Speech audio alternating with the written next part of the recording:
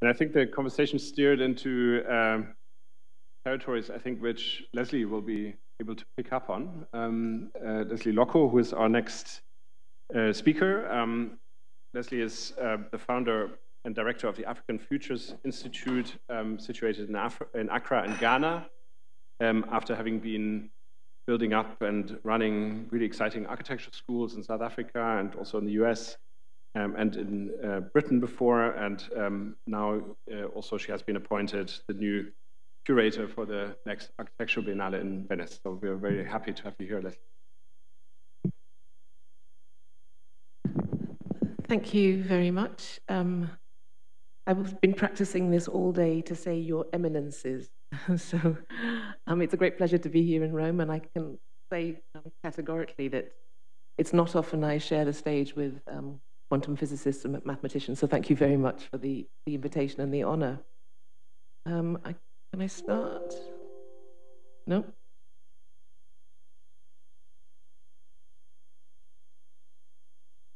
I just moved the camera.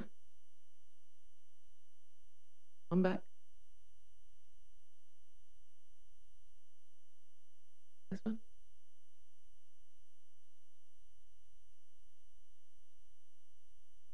There we go. Okay, so the title of my talk, The Popularity of Beauty, isn't actually my title. It was suggested to me, which has been quite an interesting way to put a talk together. Is it the title that I would have chosen? Not exactly, mostly because in the context in which I have worked during my career, beauty is not popular. In my emails to the organizers, I described my speech in the following way. Beauty and design are often seen as the preserve of elite, off limits until the basic requirements of shelter, food, and security have been met. But imagination is both powerful and free, and is usually the catalyst for change. If you cannot imagine a better future, it is difficult to argue its case.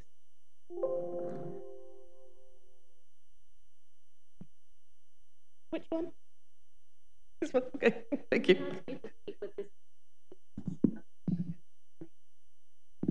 Great, okay. So over the past 30 years, it has been an almost constant source of surprise to me, certainly in the rather narrow academic communities in which I've worked, to find that most people who may never have heard of Maslow subconsciously defer to his hierarchy of needs. It is generally assumed that only those who've attained self-actualization have the means, right, and ambition to be creative. For the most part, critique of Maslow is structural. In other words, it's the hierarchy that is wrong, the way the levels are stacked one on top of each other, rather than the underlying assumption that creativity or the imagination are states to be attained, fought for, achieved, much like the language of development itself. But if there is one thing that I have learned in nearly 30 years of teaching architecture and writing fiction, it's this. People have to have a language to speak about where they are and what other possible futures are available to them. So how does one go about acquiring or enabling this language?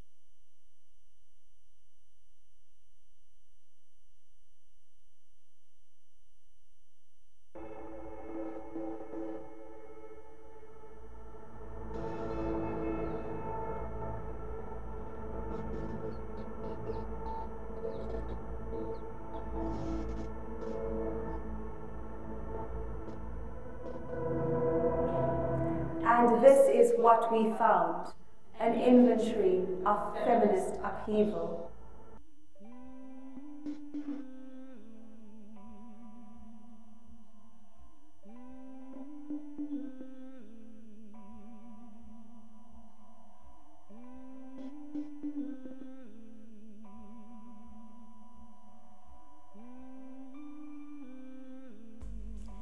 Was anarchy merely an expression of love and care? The methods of struggle are improvised in the cell, improvised in the air, improvised from nothing. The reformers and the journalists didn't know. They didn't know that the hallway and stairwell were places of assembly, or that you love in doorways. Feminists are activists. The riot is like a general strike, a bridge between now and the free territory. The riot seeks to preserve nothing. 规制首先两制，第二次是有权了。 The enclosure provides the field for heroic deeds. Mosadi o tshwara thipa ka bohale. Lempi imayelana namantombazana amancane azoba nenkinga efana neyami. They dream a new set of arrangements. They dream the end of involuntary servitude. What did she think of herself? Not much, or quite a lot, depending how you looked at it. We are not what other people say we are. We are who we know ourselves to be. We are what we love. That's okay. What we stand on is not masonry. It is the torn place, unhealed. Yila izilonda zingapholi khona. Yila izilonda zingapholi khona.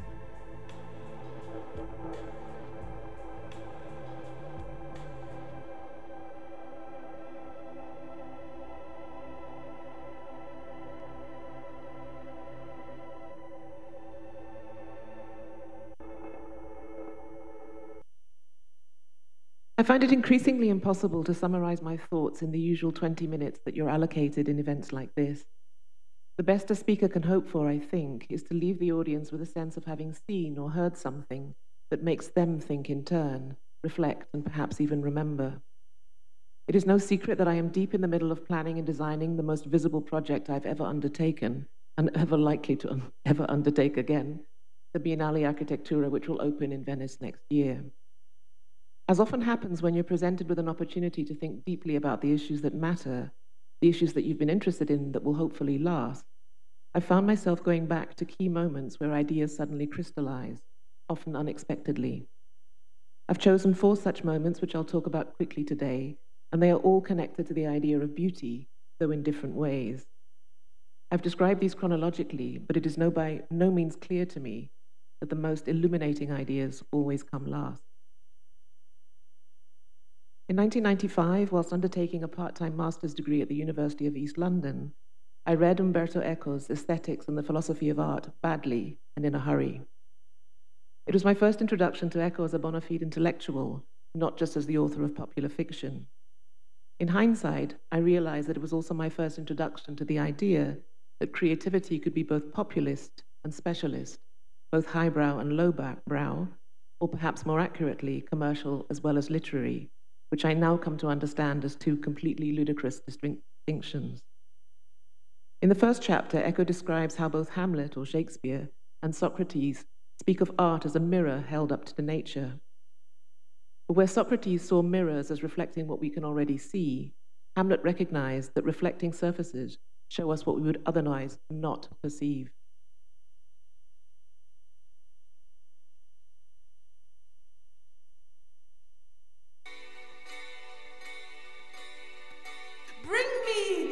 Children, let them come and sit at my feet. I want to tell them magnificent tales of how their fathers were heroes. Paint them a portrait of Isandlwane and then take them to Al Obeid and Sheikh Khan. I want to journey with them to the beautiful forgotten lands. My children need to know that we have our own epic stories. So in bringing together this panel of speakers with their diverse disciplinary backgrounds, interests, and differing modes of practice, we were really interested in a range of disciplines that are somehow peripheral to architecture, like poetry, like psychology, like performance, disciplines that are not really at the center of architecture but have an enormous amount to contribute to it. So the idea of forgetting architecture came about because we wanted to forget the primary role of architecture and look to other disciplines. I would say that this kind of situation are very important for the students to understand how thinking differently is important to guide an alternative way of designing reality. So I would stress this kind of situation where, let's say, theoretical seminars and midterm corrections and dialogue on projects join together, just to let them feel that the thinking and doing is the same things. I still think that we are living in a kind of a 0-degree age where all the things are not clear, and the burden will be clear probably in 2 generations. So we are entering a completely new phase, which is not at the 0-degree of modernists. We are not heroes anymore. We are just cleaning the soil to prepare the next seeding for the next generation. I was able to post a few of the videos that people had posted on Instagram. And I received a text message at about midnight from my daughter. And she said, "Dad, this is scary." I said, "You know, it's not as scary as the world we're living in." And she said, "But how did it feel? What were people's reaction?" I said, "It was very comfortable for me inside, and I think it may have been unsettling for people outside, you know." And in that moment, I knew that I had created a space for me. All of that is an effort for me to figure out another way to remember. Conversations like the ones that took place at Forgetting Architecture, I think, are a very powerful way of remembering that education is far more than the list of learning outcomes prescribed in any given degree. It's also the unexpected encounters, knowledge, and discussions that happen when talented students and critical thinkers come together. And that's how we expand our understanding of the fields in which we're engaged. That's how knowledge is produced. How many of us will say, "Of course I saw the plane goes into the tower"? No, you didn't, because no one filmed the tower. But our almost national memory, it's embedded so deeply within our memories. I am now carrying a sense of responsibility to continue this kind of work beyond where it is now.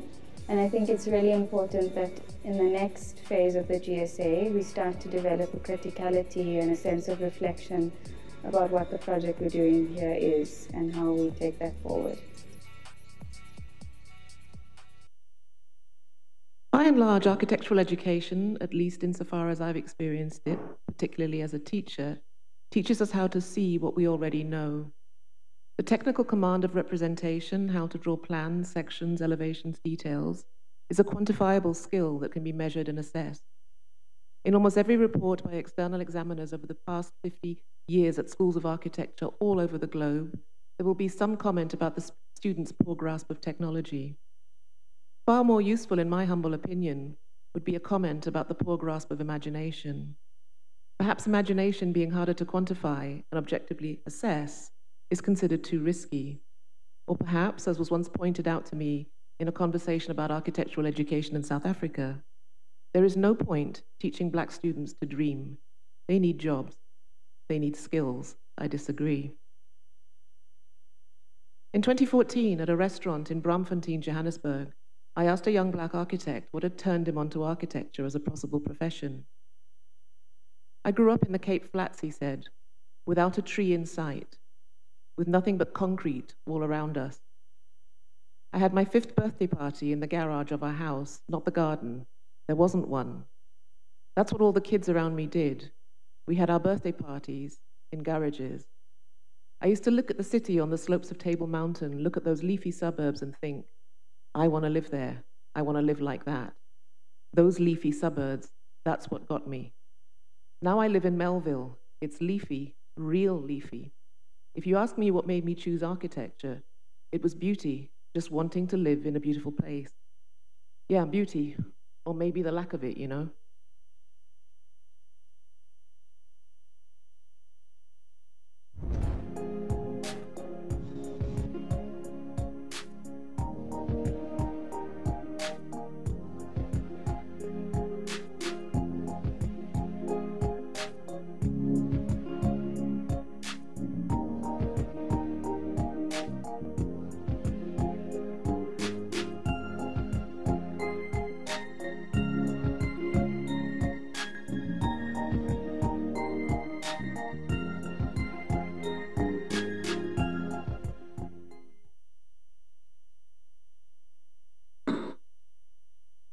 One of the most common and interesting conversations I have at home in Accra has to do with novelty, more specifically, the idea that newness equals beauty, aspiration, development, modernity.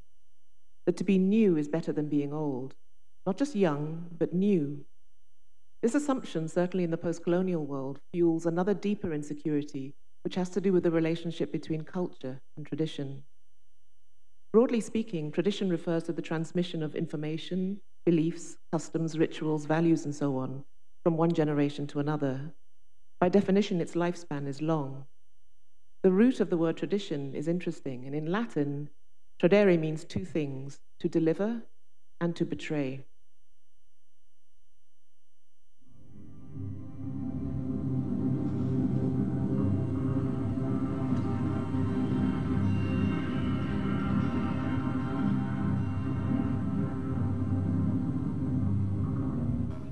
This is one of the silos that was built by Kwame Nkrumah. This is a building from the 60s, which is lost in time, and then we are trying to excavate it in order to be able to produce new futures.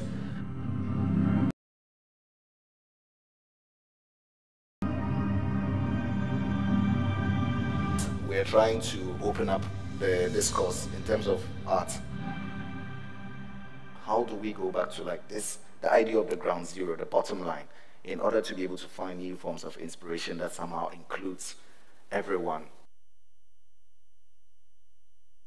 So, with tradition is indeed to betray culture's inherent capacity, which is to translate the world around us in all its complexity into something that gives us clarity, understanding, meaning, and hopefully hope.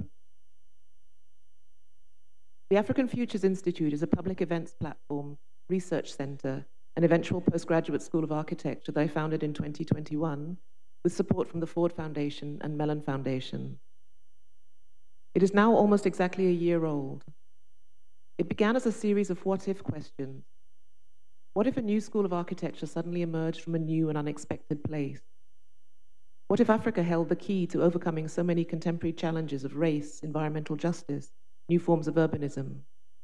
What if a new African school could teach the global north how to embed diversity, equity, and inclusion at the heart of all built environment pedagogy, not at its edges? What if a constellation of progressive global voices could find the space and freedom to produce and transform a truly transformative agenda? I've always used architectural softwares simply to the extent of how can I exploit them for an idea or concept.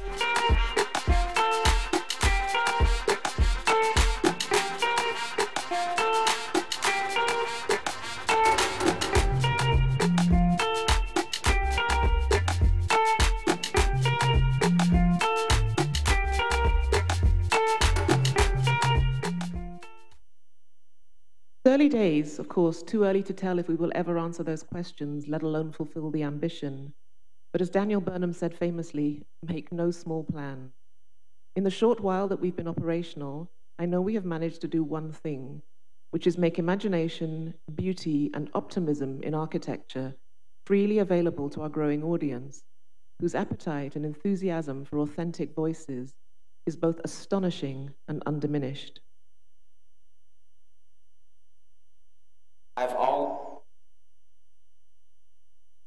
For the most part, all these systems have been done from a place of making do or kind of getting by.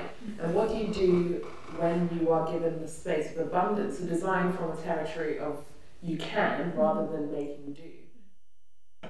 Thank you.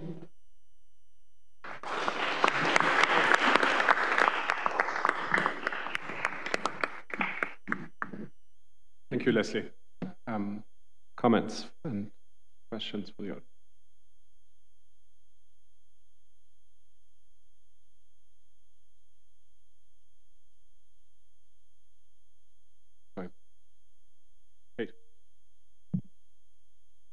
Just absorbing that more broadly, but the thing I wanted to kind of just comment on is the relationship between the invention and how that the invention of creativity as a professional class, and how that has been critiqued as a form of professionalization which enhances and accelerates the kind of capitalist structures that we've been talking a bit about today. I'm curious as to there's a book that I'm thinking of. I cannot remember the author name. I apologize, but it's called Against Creativity. And I'm interested not from a perspective of critiquing what you're talking about here, but rather where that fits into, if that line of thinking comes through some of the dialogue that's emerging from, say, the African Futures Institute and things like that, the professionalism of and precarity of creativity in that context. I suppose I would answer it primarily by saying that if you were to ask me after 30 years of teaching, what is it that African and Black students lack? I would say it's confidence. And the confidence to be creative and critical is absolutely essential. I think I said in the beginning, if you cannot imagine another future, you will never design it. You can't even argue for its case. So in a very elemental way, I think what this pedagogy does is teaches students to have the confidence to speak from their own positions. I don't say that that's forever. I think being angry is the first step. I think you have to move beyond that. But you cannot move beyond it if you don't have the confidence to voice your anger. Yeah.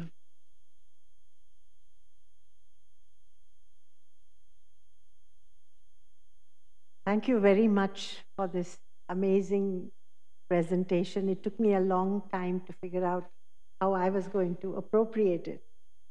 And your comment just now helped me do that. We are all talking about our colonial heritage that belittles what we know, that reduces young people's ability to think that whatever they think is right and what your colonial education taught you was wrong. And in some ways, I see a lot of what you're doing fundamentally also addressing those things. Because, all over Asia and Africa, most of the brilliant minds in our own countries go to the north. You get completely into the imagination that comes from there. Then you come back and then you reproduce it. And so I think that in many ways, what you have shown underlines the need to defy that, but not in a negative way, but through the production of a new, deeply, understandingly alternate ways of looking at what we consider as beautiful, as relevant, and as important. So thank you very much. I would say at a very fundamental level, all architecture is about translation, about the translation of an idea into a drawing into a model into a building, and so on. There's this constant shift of meaning. And I don't think there is a single, let me only speak about Africa, but I don't think there's a single African alive who doesn't speak more than one language. And so there's something in that ability to continuously and constantly translate that makes this a really rich discipline. But it's not rich in the way that we currently teach it. What I found we have to do is to almost undo the teaching in order to reach that innate instinct. Yeah.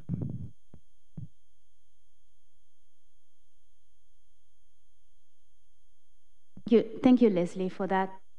You started your presentation saying that people have to have a language, to describe where they are and what is available to them. And in your experience, I'm wondering how that language has somehow evolved. Of what have you seen that is perhaps not reflected in what we're doing here today? And what type of messages perhaps that we're missing as we are developing a charter, as we're here discussing questions of, for the world? I have a feeling that we may be missing clues about a certain language, a certain message that we need to integrate to be able to accommodate the majority of us.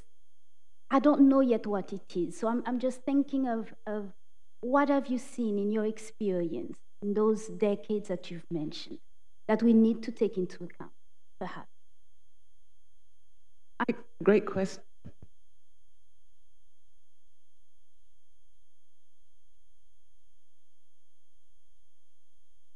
It's a great question, and I think the most honest way I can answer that is to say that the school, we've been talking quite a lot about education, and I see the school as a very broad term.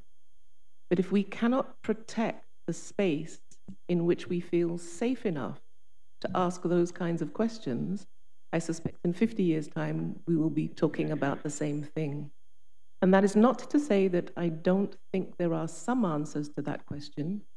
I think the question of love, the question of imagination, the question of safety, the question of self-actualization, I think these are really important aspects. But we tend to teach, and I can only speak about architectural education, we tend to speak as if those were either universal and given, and that we all, in one sense, speak the same language. And I think what's been really interesting listening to the presentations today is it's super clear that there are multiple ways of understanding the world. There are multiple languages. If the school is not the place in which we can develop the ability to translate, to hold those multiple languages safely together, I suspect we will always be talking about this. Lesley, thank you very much.